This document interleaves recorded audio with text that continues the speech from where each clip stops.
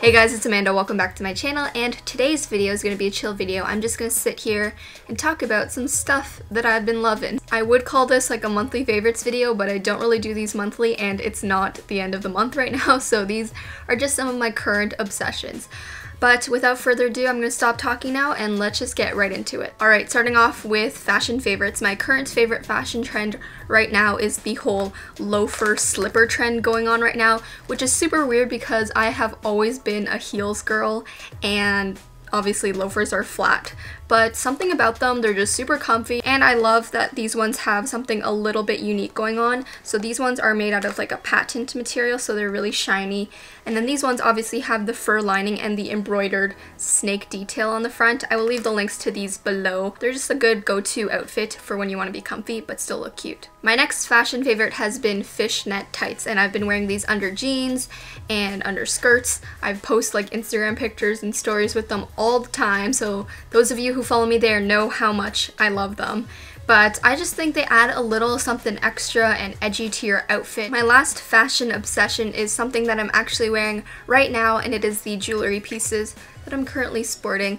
All of these pieces are from a store called MEJURI. They are such an awesome jewelry website. They have the most beautiful, simple, minimal pieces that are high quality but still affordable. With jewelry, I find that it's either super cheap and it turns your skin green, or it's very expensive and I can't afford that. So these pieces are kind of like a happy medium. They're really great quality. They're all like handcrafted, and some of them are custom made, but they still come at a relatively affordable price, which is awesome. The pieces that I have on right now are these earrings. These are the gold orbit earrings, and they just have like a really nice geometric circle design with a little white sapphire.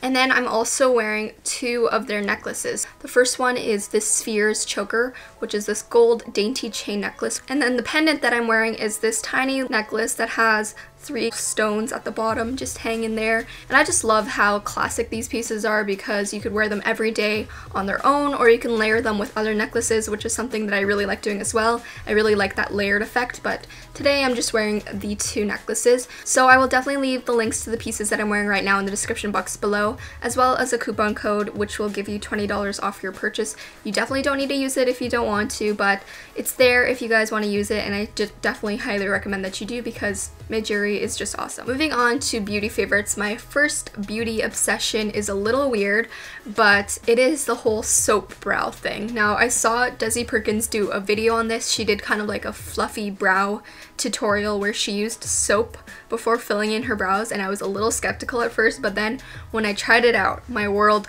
was changed. It just holds your brow hairs in place perfectly, and it kind of defines them a little bit too, so that even when you fill them in, you don't get that blocky effect and you can still see like the individual hairs. Basically what I will do is I will take a spoolie, I'll wet it a little bit under the sink, and then I'll scrape some of the soap, like evenly distribute it around the spoolie, brush my brow hairs to go straight up, and just kind of brush it all the way through my brows. And then once that's dry, I will just go in and fill in my brows as normal. So yeah guys, soap brows, don't knock it till you try it. My next beauty obsession has been the Bite Multisticks. You can wear these pretty much everywhere on your face. You can wear them on your eyes, your cheeks, your lips.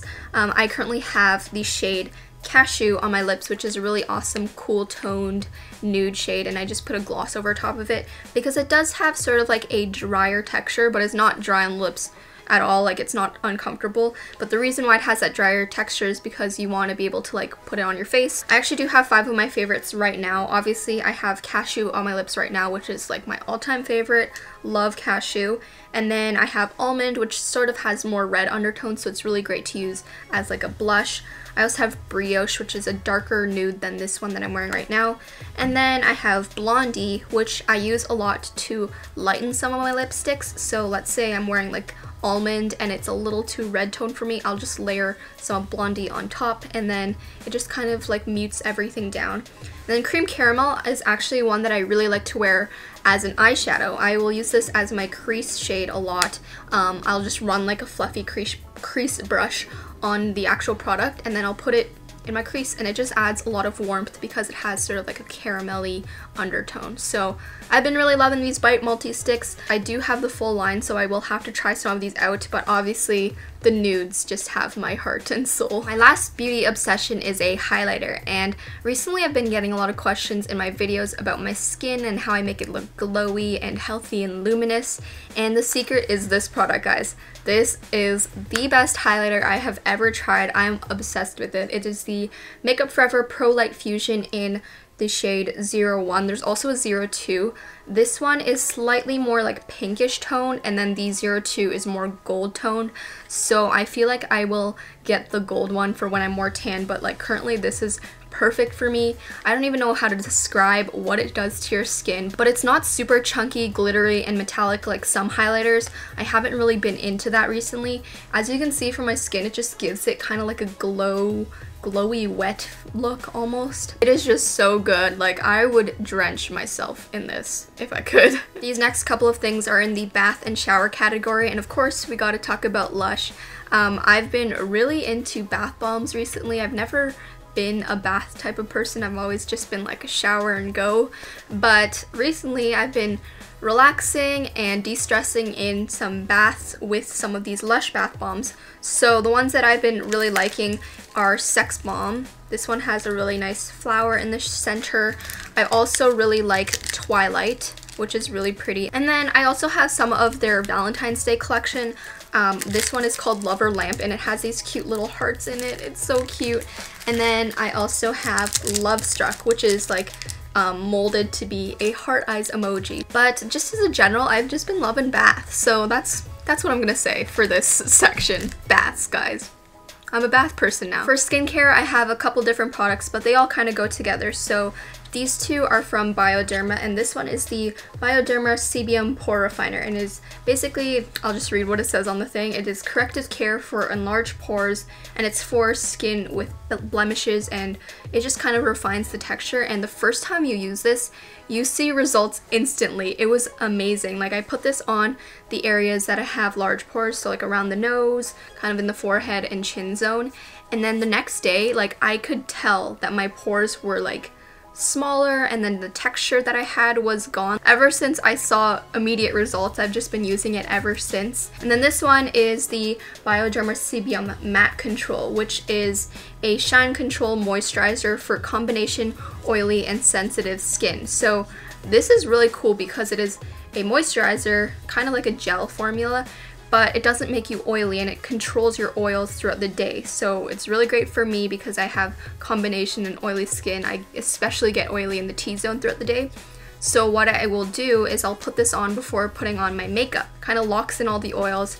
It's really, really great. Okay, now on to my current TV and movie obsessions. So I know I've been talking about this a lot on social media, on Twitter, on Snapchat, on livestream, literally everywhere, but I feel like I haven't mentioned this on YouTube yet, and I feel like it has to be official. So I will admit it, I am obsessed with La La Land. I've watched it like 3 times.